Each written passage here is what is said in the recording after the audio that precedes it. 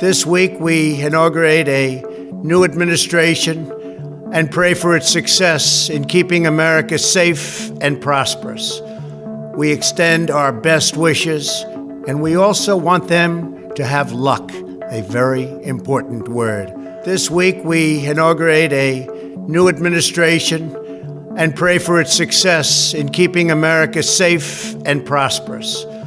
We extend our best wishes, and we also want them to have luck, a very important word.